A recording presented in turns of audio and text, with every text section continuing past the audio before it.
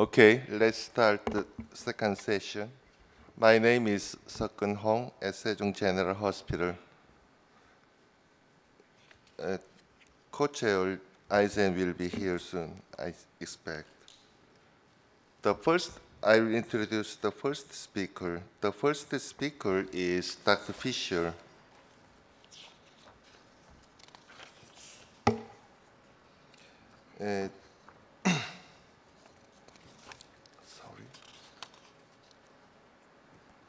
He'll talk about the implant technique, implant surgical aspect of LVAD implantation.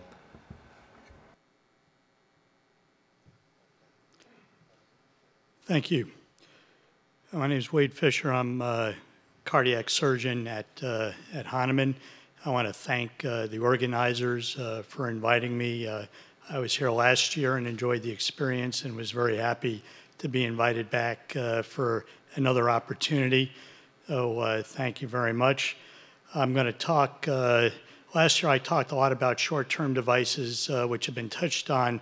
Today I'm going to talk about the implant for durable VADS, and I'm going to skip over some of the material that's already been covered and try and concentrate on the surgical aspects themselves. My disclosures, I'm a member of the Physicians Advisory Board for Abiomed, and I am a very biased surgeon, and so I warn you ahead of time, not like many surgeons who use the literature for support rather than illumination, I will be giving you a lot of my opinions. Now, there have been a number of trials that have been discussed, the Momentum 3 regarding HeartMate 3, Endurance trial, Revive It, the Roadmap, the HeartMate 2, Heartware trials, the Rematch trial, and I'm going to be making some general comments regarding those trials without necessarily specifically referencing them. So the surgeon's toolbox as a heart failure surgeon, the gold standard has been transplant, mechanical circulatory support, including ECMO, LVADS, BiVADS, and total artificial heart, and then high-risk conventional surgery in the heart failure patient, including coronary bypass, valve repair, replacement. Today I'm going to concentrate on VADS. Here is transplant the team is doing at Hahnemann. And so this is an operation, as Dr. Eisen alluded to, that we're probably perhaps going to be doing less of, or relatively less compared to the number of VADS we're going to be doing. So options for mechanical support include the temporary devices that have been touched on, and as well as the permanent ones that you've also seen. So here again is a picture of the HeartMate 2. There it is in an X-ray in situ and a schematic. Now the HeartMate 2, I want to talk about the different devices and what are the considerations for when would we use one or another. Now the HeartMate 2 has a long track record of success, and another aspect of it is it appears to tolerate increased afterload or hypertension better than the Heartware HVAD. But there are issues with the HeartMate 2. It has a higher rate of thrombosis. The abdominal pocket position can shift, causing inflow cannula displacement, and it requires a transdiaphragmatic placement of the inflow cannula. And I think some of those, the shifting issue may be something that leads to thrombosis as it changes the inflow cannula position. There's a picture you've seen of the Heartware HVAD. There is a schematic of it in position. And there is also a picture of an MVAD, which really hasn't been used in clinical trial next to the HVAD. Now, something I'll mention that's been also alluded to is the Heartware HVAD is a centrifugal pump. The HeartMate 2 is an axial flow pump. The HeartMate 3 is a centrifugal pump, The Jarvik and the MVADS are axial pumps. They're all continuous flow pumps. So disadvantages of the HVAD, it seemed to have an increased incidence of stroke compared to HeartMate 2, but it also has been re-engineered from the initial trial, and the stroke rate seems to be more in line with that of the HeartMate 2 now. It is less tolerant of afterload of hypertension, and so we have to be fairly aggressive about treating hypertension in these patients. It is not yet FDA approved for destination therapy, but we have used it extensively as a destination therapy device as an off-label use of an FDA-approved device. This is a picture of the HeartMate 3. Looks a lot like the hardware. And in the initial, in the Momentum trial, it had both a lower rate of stroke and thrombosis than the HeartMate 2. Disadvantage is not yet FDA approved, and there is limited experience with it, although in Europe it is being used more extensively. Here's a picture of the Jarvik. Again, there's a Jarvik in position. This device was designed to go to the descending aorta. So the advantages of the Jarvik is that it's an intraventricular device. It has a post-auricular driveline that allows showering and swimming in a low infection rate. It has an intermittent controller that allows the LV to eject to prevent aortic root thrombosis. So it allows routine placement of the outflow graft to the descending aorta, and that allows you to place it just through a thoracotomy. There's a picture of the post-auricular driveline placement. Now, the disadvantage is it's not FDA approved, so it's available only in clinical trial in the US. So for the durable LVADs, there is no best pump. Patient factors, surgeon preference, and clinical trial randomization determine device selection. The artificial designation of bridge to transplant or destination therapy, I think, will not continue. In Europe, there are patients who need mechanical support and patients who do not. And so whether or not they're a transplant candidate is not taken into consideration at the time of device placement. Then after device placement, if the patient is considered an appropriate candidate for transplant, they can be listed for transplant. And it's interesting, in the Momentum trial, the HeartMate 3 trial, both patients for DT and bridge therapy were included in that trial. So now the direction that I've been going for placement of durable LVADs has been that of a sternal-sparing LVAD placement. I've done it through left thoracotomy and hemisternotomy. I've done it through left thoracotomy and right parasternal incision. I've done it through bilateral thoracotomies, and I've done it through left thoracotomy alone. Now, you can do a HeartMate 2 through a sternal-sparing approach, but it really is not designed for it. The hardware HVAD is much more amenable to that approach, as is the Jarvik. So here you can see some of the anatomic landmarks. We will do a left thoracotomy in all of these patients.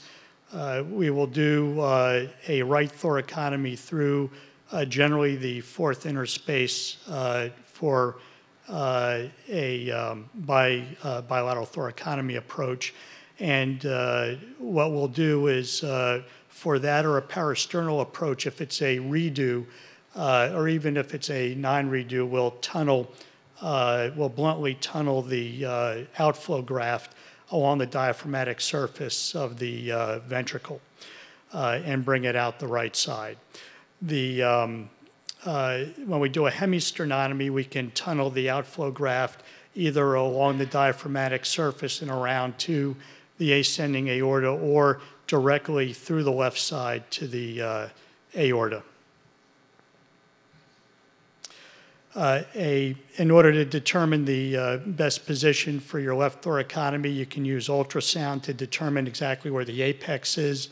Often in these patients, you can feel the point of maximal impulse just by palpating the left chest, in which case you don't really need to do ultrasound. This shows left thoracotomy for the HVAD. For positioning of the HVAD and placement of the inflow cannula, you need to use a torque wrench. Now here they have the torque wrench being directed through the thoracotomy. Sometimes you need to make a separate counter incision in order to place it either through the a left thoracotomy up higher or through a subxiphoid incision. And here you can see the subxiphoid counter incision. Now you'll also need to tunnel the drive line prior to placing the device inside the chest, and you have to really plan out your steps for this approach. This shows the parasternal or anterior thoracotomy approach. Here they outline where you could make a HeartMate 2 incision. I've not used these approaches for the HeartMate 2. The issue also with the HeartMate 2 is you need to place the inflow cannula through the diaphragm, which can cause morbidity in your COPD patients. And again, the abdominal pocket can lead to shifting over time and repositioning of the inflow cannula. So I really do this primarily for the hardware HVADs. I think this approach will be doable for the HeartMate 3s. I've not had the opportunity to use the HeartMate 3s as yet, though. Now here you can see the outflow graft going to the ascending aorta. Sometimes you can use a tie or a clamp to hold the right atrial appendage out of your way. And this is also a good approach for redos. If you're doing a redo in a patient who's had multiple previous sternotomies and bypasses, sometimes the right thoracotomy approach is better because it allows you to approach the aorta through a non-scarred area of the aorta and where you don't have grafts coming off of it. Now, I call this a sternal sparing, not minimally invasive approach because there's really nothing minimally invasive about placing an LVAD. I think early experience in using this approach suggests that you'll have better RV function by not disrupting the pericardial well. Even in redos, you'll have less bleeding because you're not reopening the sternotomy. And you actually have more accurate inflow cannula placement because you're not lifting the heart up as you are in a sternotomy in order to position your inflow cannula. You're actually looking at the ventricle through the thoracotomy with the heart really in situ. Now you can do these minimally invasive approaches off pump. I've done the Jarvik off pump. In general, that approach is shied away from because of the risk of having ventricular muscle that can get entrained into the inflow cannula of either a Jarvik or an HVAD if you don't take a minute to look inside the ventricle and be sure it's clear. It also gives you the opportunity to make sure when you're on pump that you don't have any clot in the LV that may have been missed by echo. So in general, I will do a short pump run, but you can do it off pump. So your indications, the reason that I think it is worth doing minimally invasively, in addition to the potential for improved RV function, is that for bridge to transplant, you can save the sternotomy for the transplant and save time in doing a redo sternotomy. For patients who have had previous sternotomies, I think there's significantly less bleeding, so that I think there are advantages in both the bridge patients and in the redo patients. Now, one group that that I'm not sure if there's any advantages if you're doing a destination therapy patient that has a virgin chest. I think in that case, I will generally just go ahead and do that patient through a sternotomy. The other group of patients are those that I anticipate I'm going to have to do a concomitant operation. Now, a couple of the discussants have talked about aortic insufficiency and the approach to that. I don't like doing the Park stitch or sewing the aortic valve together. I prefer doing a bioprosthetic aortic valve replacement in those patients. And the reason is that if you do have any device failure and you've sewn the aortic valve shut, now you have no native backup. So I think it is worth taking the time in order to do aortic valve replacement rather than just sewing it shut. I've gone back and forth about tricuspid valve repairs.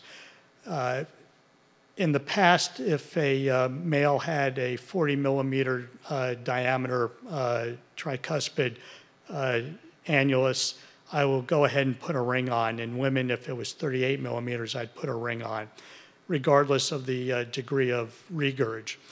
But anecdotally, I'm not sure that it's really necessarily helped. I think that frequently the dilated aortic valves are a reflection, or tricuspid valves, are really a reflection of dilated RVs. And I don't know that we really impact outcomes long-term by doing tricuspid valve surgery. In similar fashion that the old bowling annuloplasties in the heart failure patients with dilated mitral valve annuluses really have not proven to be beneficial long-term. If you have ASD or PFOs, then those generally will need to be closed. You can really do many of these procedures through a hemisternotomy, but if you, as you accumulate more concomitant procedures, I think that it's probably easiest to do them through a sternotomy. Also, if a patient has COPD, I think that sternotomy approach may be better for their pulmonary function post-op rather than doing 1 or 2 thoracotomies. Now, another time that you might want to consider not doing a minimally or a sternal sparing approach is if you anticipate that you're going to have RV dysfunction. Now, that's a little counterintuitive after I just said that you may have better RV function by doing a sternal sparing approach, but if you really have a bad RV, then you may want to anticipate putting your RVAD in centrally rather than using one of the percutaneous RVADs. Now, in using both the Tandem Life Cardiac Assist and the Impella RP, these are both percutaneous devices that, if you can get them well positioned, are very helpful. I have found that in patients who have very dilated RVs that you lose real estate in the right ventricle. And after you get your wire in the PA and then you place the device, that the wire gets pulled back and you end up with the tip of the device sitting just under instead of just through your pulmonary valve. And that can be very frustrating. But in patients with acute RV dysfunction, then it can be much easier to place the device and it can be very helpful.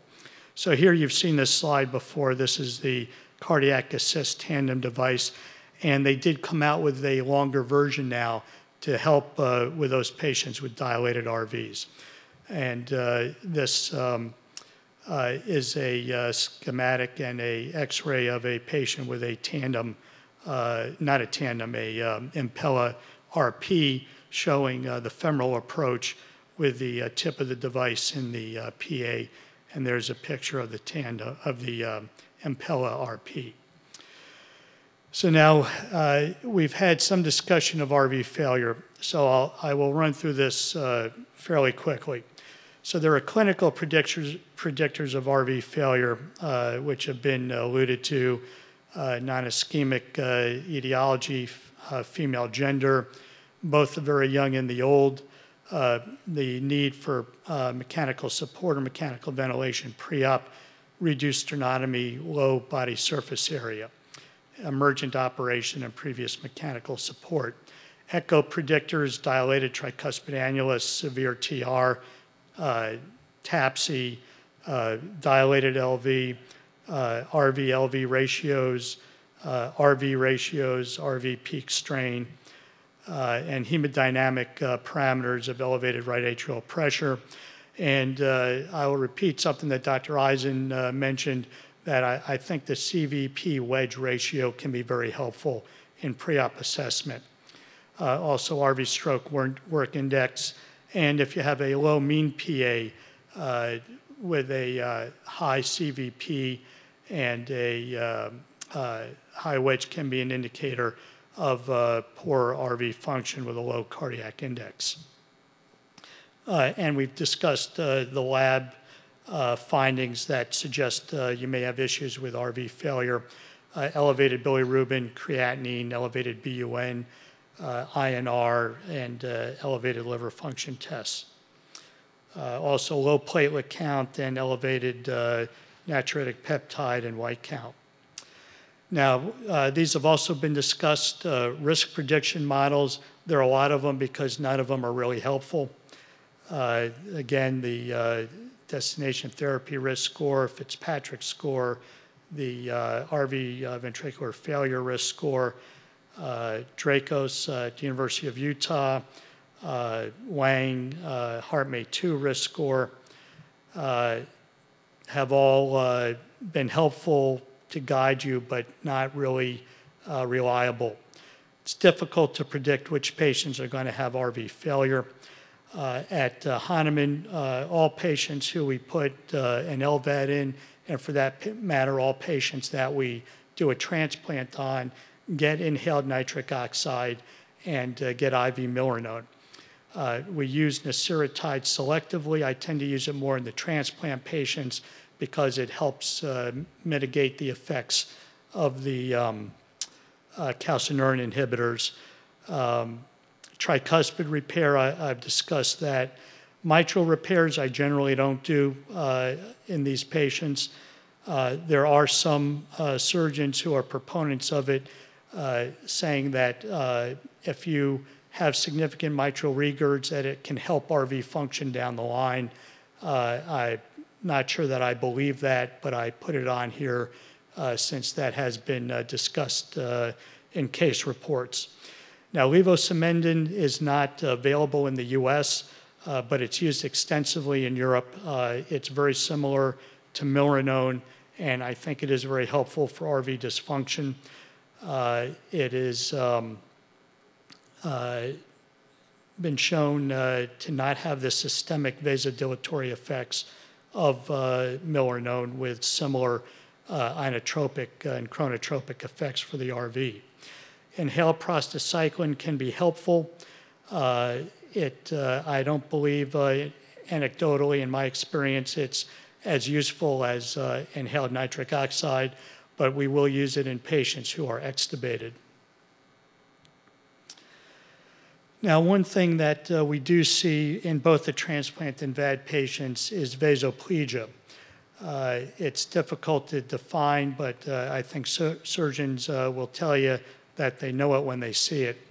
And it's when you're on pump and when you're post-pump and you have refractory hypotension.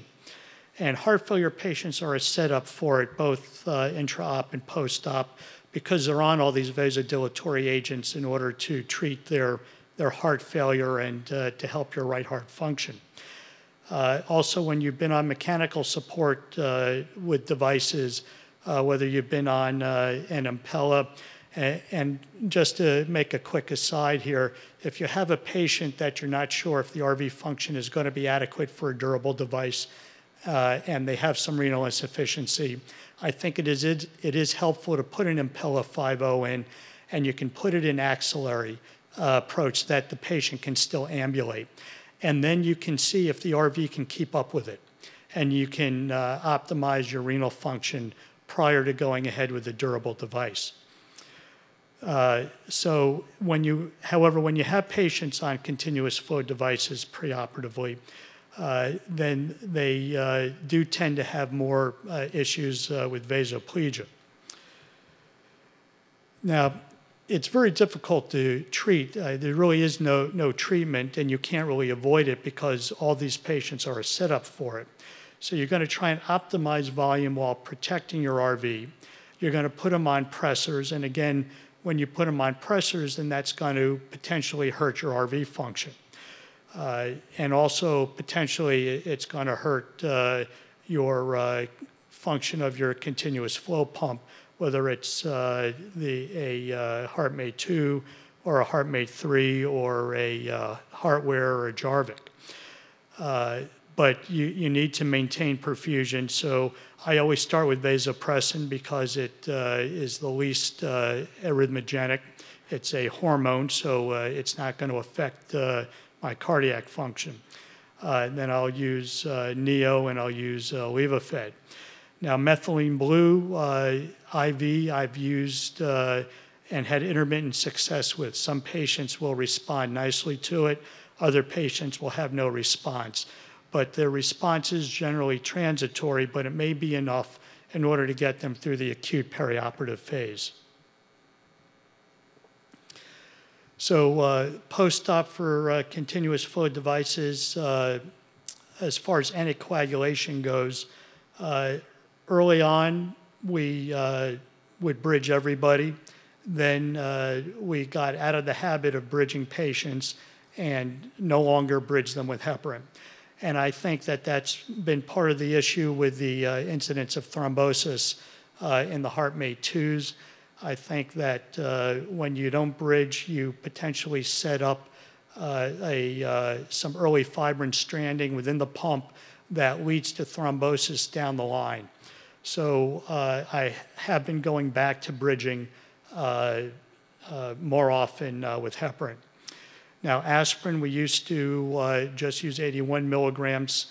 Studies from Europe have suggested that we should be using 100 milligrams or greater. In Europe, the aspirin comes in 50 milligram doses, and I think that's where the 100 milligram recommendations come from. In the US, we have 81 and 320 milligrams.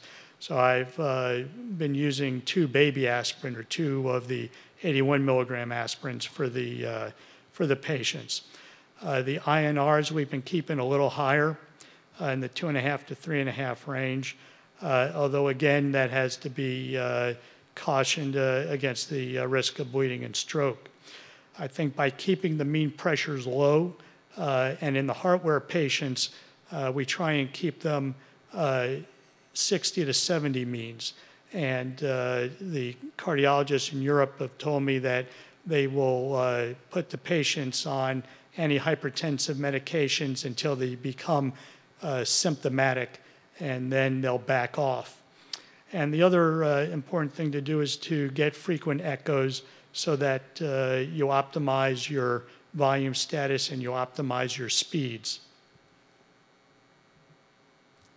So I think that by adhering to these practices, and I think Dr. Hankins will probably talk more in detail about these, you can mitigate the incidence of pump thrombosis, stroke, and GI bleeding. And I have to hand it to Dr. Hankins and Dr. Eisen that we see very low incidence of these issues, as well as a very low incidence of driveline infection. And that also is due to our VAD coordinators as well. So the field of mechanical support is in rapid flux. New devices become available while we're still determining management strategies for the devices we have. The Intermax registry is helping to determine best practices. So we need to optimize the choice of the device, the surgical approach, optimize peri-op hemodynamics and RV function, and for the individual needs of the patient. So as the hockey playoffs are going on now, and for those of you who are keeping track, the Penguins beat the Senators today in Game 7 of the conference finals, and so the Pittsburgh Penguins will be in the finals against Nashville. But Wayne Gretzky, famous hockey player, said, I don't skate to where the puck is, I skate to where the puck is going. And so in similar fashion, we need to optimize our patients with the best devices that we have available and work with our engineers to improve the devices and move to where the engineering and the puck is going. So I'll end here, and I guess we'll take questions at the end.